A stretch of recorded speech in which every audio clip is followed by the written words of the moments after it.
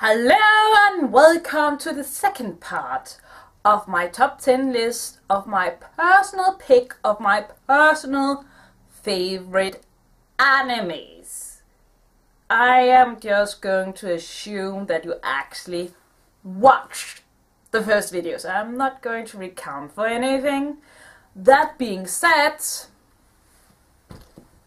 it's time to be cool. Number 5. Cowboy Bebop. Don't pretend otherwise. You all knew it. You all knew it had to come up somewhere on this list. This is the one animated series everyone agrees on rocks. Even people who usually don't like anime. Even people who usually don't like science fiction. Cowboy Bebop is still the shit. It's basically about space cowboys, so imagine Firefly but 20% cooler. It follows the story of the character Spike, also called Fluffy Hair. I mean, look at that hair. It looks so nice, light and fluffy. Fluffy!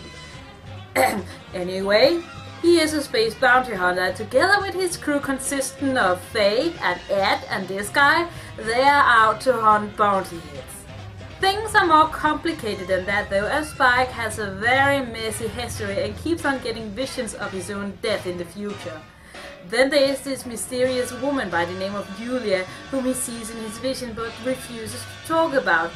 Faye is a former patient whom has been cryogenically frozen, but as a result don't remember her past, who she is or where she comes from. Ed is Ed. And all of these unique personalities and personal histories neatly weave together in this amazing unique style, episode from episode. Some of them are standalone and some of them ties together in this beautifully weaved together arc in only 26 neatly planned out and put together episodes. Cowboy Bebop, on top of having top-notch stories and characters, just have incredible atmosphere, helped a lot by the incredible animation and incredibly beautiful music, always putting up the perfect mood. And then of course we can never forget one of the most memorable endings to any show ever. And no! I'm not going to spoil the ending for you. Go watch it yourself. Jeez. It's only 20 episodes. It's not the longest series in the entire world. Number 4. I want to change the world. Inuyasha. I know. A lot of people is going to disagree with whatever I am putting above Cowboy Bebop, but remember, this is my personal preferences, and while Inuyasha just happens to play into things I really enjoy, and I really enjoy fantasy, adventure, fairy tales, magic, big worlds, everything that Inuyasha is about.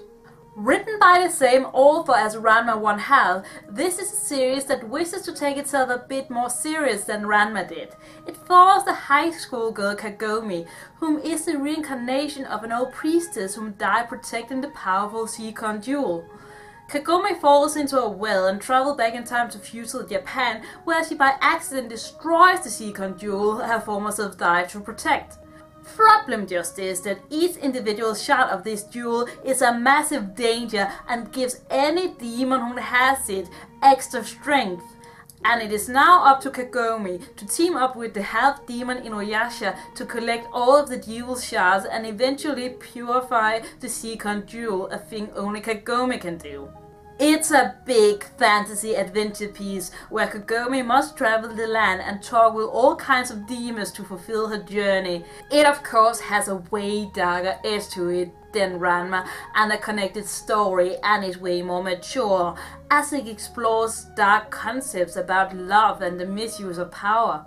But at the same time, it maintains that cocky humor that a shonen anime must have. And as Ranma came before it from the same writer, you know that sometimes this anime is indeed freaking hilarious, as it invites you into the world with funny and likable characters.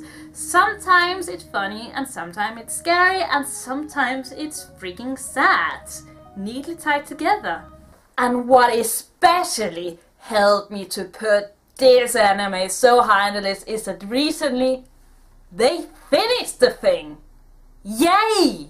The original Inuyasha anime was cut short and finished before the manga did, but last year a final season came out called The Final Chapter, where all the plot lines were fulfilled and tied together, and it was glorious. Number 3. Puella Magic Madoka. The term magical girl is an entire genre in itself. Sailor Moon, Tokyo Mew Mew, Powerpuff Girls, C, Witch, etc, etc, it's all the same thing. A bunch of girls are granted magical powers and have to defend the world together as a group. They all have like a magical guiding pet, a transforming sequence that put them in small knee-high dresses that really doesn't look ideal for combat, whatever. Personalized special weapons, special attacks you have to shout out before they work for some reason. There are certain rules to this, that's repeated over and over and over. Some of these shows are pretty damn good.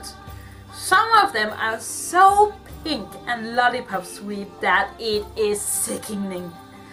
But none of them can escape from the fact that they are all basically the same. Remember how in the first part of this video I talked about how Princess Tutu managed to take something old and then make it new by putting a completely new original spin on things? In steps Puella Magic Madoka, which is everything you did not expect going in. It's emotional, it's dark, it's about the characters and their heavy role, it's about sacrifice, about hopelessness, about the price of being a magical girl in this universe. And all is told in a neat sum of 12 episodes. 12 amazingly well-crafted episodes, telling a firm story from episode 1 to the last, where the main character undergoes a long soul journey to be ready for what needs to be done. This series is simply beautiful. Beautiful and breathtaking in animation, in storytelling, in characters, in music, in themes, in everything. It's perfect. It's an experience to sit through this anime, and to sit through it twice is twice the experience. I would recommend this one to everyone who wants to go check out anime or manga, even guys, because this series is not as girly as you would think. It is actually really gender neutral, which is a big plus. And it's a pretty easy way to start out, as the series is only 12 episodes. That is pretty ideal, so go check that one out. Number 2.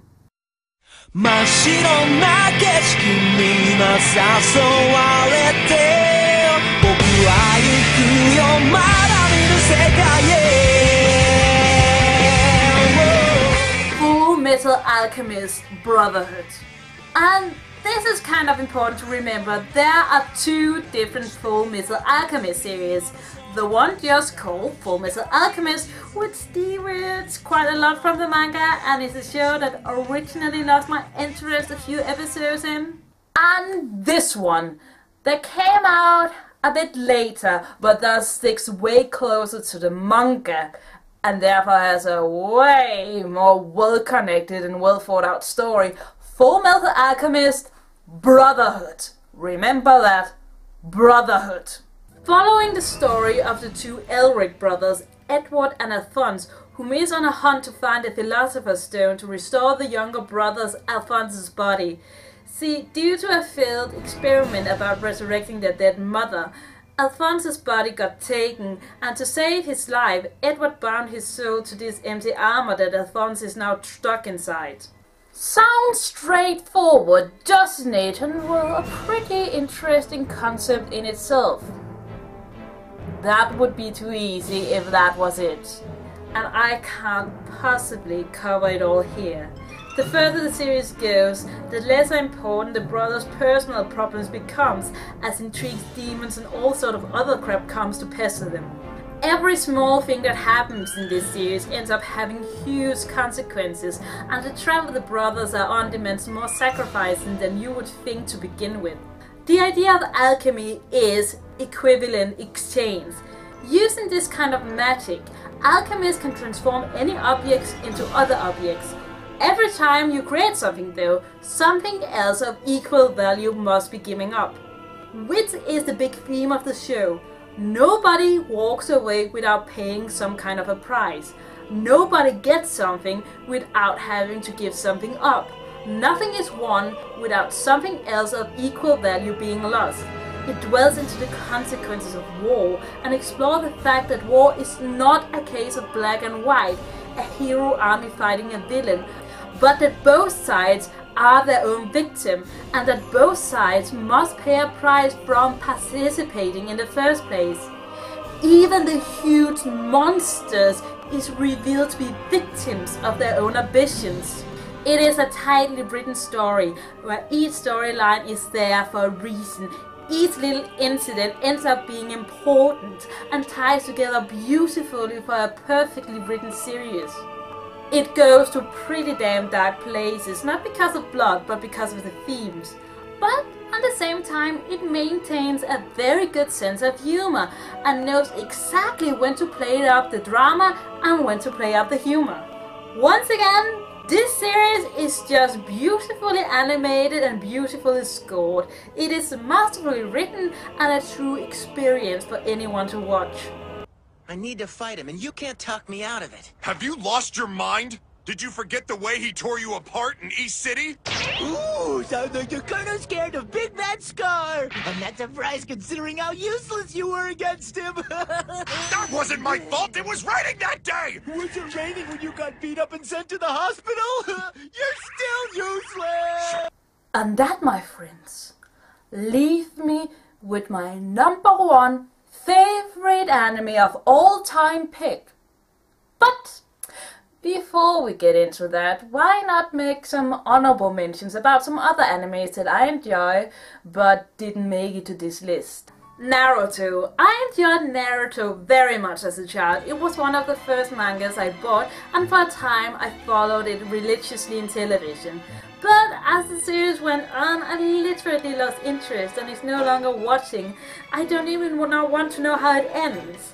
That is why it is not on this list. Or on High School Host Club. It's just one of those things that makes me smile. It's so cute and it's so happy.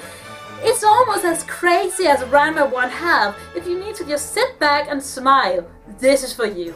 The Count of Monte Cristo, a beautifully or uniquely animated series on 22 episodes, a strong, tightly written story about the mysterious Count of Monte Cristo, betrayal and revenge, and of course, based on the original story by Arisuma about the Count of Monte Cristo, just in future, just sticks surprisingly well to the book, and is a good new take on it. Case Closed. A series of mystery stories following the young Konichi, who was poisoned and as a result turned into an 8-year-old boy who must now hide his true identity while solving multiple crimes. Why is it not on this list? Well, in spite of starting up very strong, it has just been going on for far too long now and should just end already. So then, I guess it's time for my favorite anime of all time. Can anybody guess what it is? Anybody?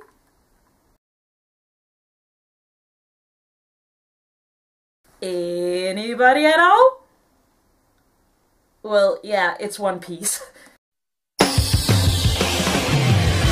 かつてこの世の全てを手に入れた伝説の海賊王ゴールド・ロジャー。彼の死に際に放った一言は人々を海へと駆り立てた。俺の財宝か。欲しけりゃくれてやる。探せ。この世の全てをそこに置いてきた。人々はロマンを追い求める。世はまさに大海賊時代。 It's not one of the first mangas I ever read. I don't have any special connection or story tied to it. All I can say is that I love One Piece so very much. Following the story of the young Monkey D. Luffy who wishes to be the next Pirate King, he simply sets sail and one by one collects a crew to go on adventures on the most dangerous ocean in the world, fighting other pirates, marines, monsters, magical creatures, robots, zombies, you name it. One Piece is one of the longest running animes that has ever been, but you know what?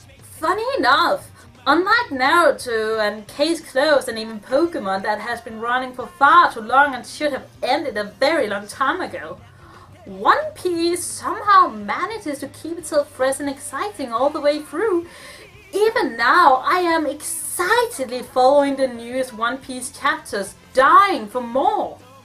One Piece is an absolutely ridiculous series with a high energy and a brilliant sense of humor. It's about enjoying yourself and having a good time while laughing at all the ridiculous, bizarre things happening all around the place. It's a madhouse. こういうのもあるんじゃねえか。なんだよ。入り口が4つあったろ。どれかが当たりでどれかが外れ。なんだよ、それ今さら言うなよ。外れたらどうなるってんだよ。外れだったらそうだな、空島から落ちるとか。バカ言えよ、落ちてたまるか。正解まで1万メートルだぞ。落下中に人生何回振り返るんだよ。落下にも程があるってもんだ。アホなこと言ってんじゃねえよ。お前らそんなわけ。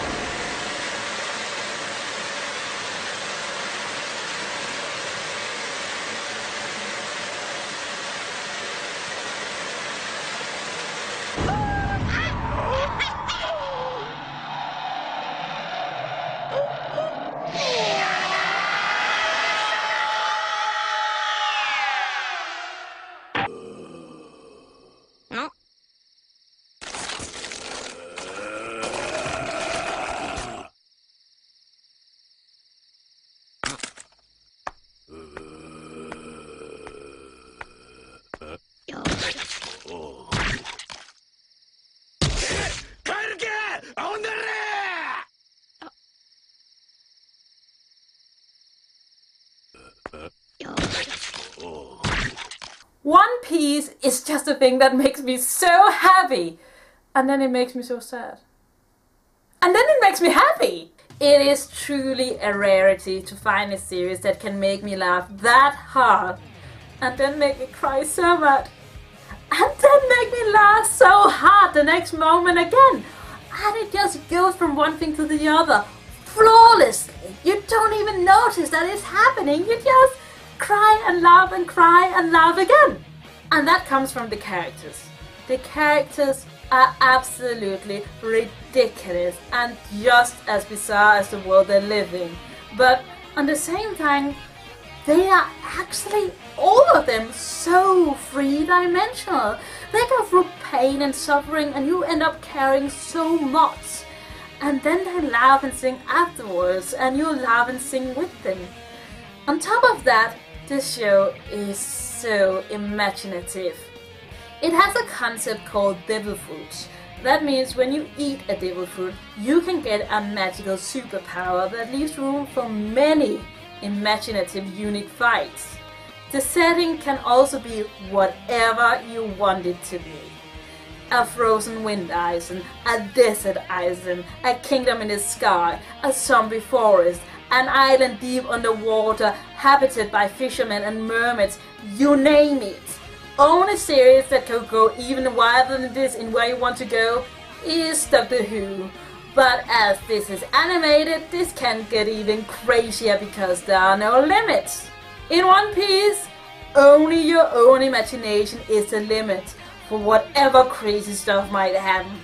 Still, after all of this time, after an entire 1.5 decade and even more, it always feels fresh, always feels new, is incredibly unique and completely its own. and it always has its heart exactly where it needs to be. A very large heart. Chopper, why did you have to be so sad? Why did you have to make me cry so hard, you little reindeer who ate a magical fruit that gave you human abilities and is the doctor of the Straw Hat Pirates? It makes sense in context! Jeez! Of course, when One Piece has run so long, it isn't entirely flawless. For instance, it takes a while for it to become really good. I mean, yeah, sure, the beginning is enjoyable in its own right, but it's just not the later series, which is freaking fantastic.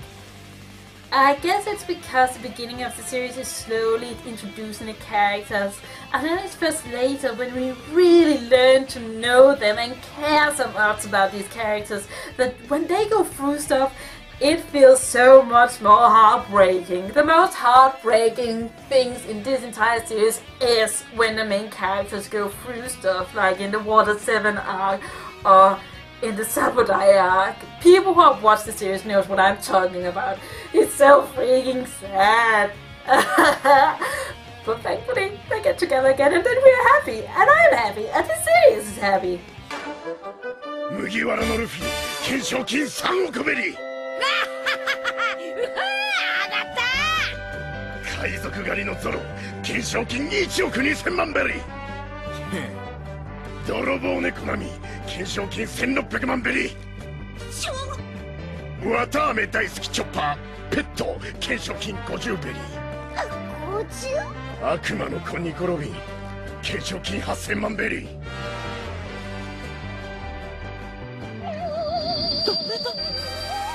風呂足の惨事、写真入手失敗、懸賞金7700万ベリー。送迎キングにもついてるぞ。さておい、いつまで落ち込んでんだ。うぜえ、なんで俺だけ絵なんだよ。最初からその額はすげえぞ。はあ、これのどこが俺だ。ああ、どこが俺だって。こんなもんでお前に言葉にしろわからねえ。I could talk way more about this series. I could talk forever about this series, which I might do at some point.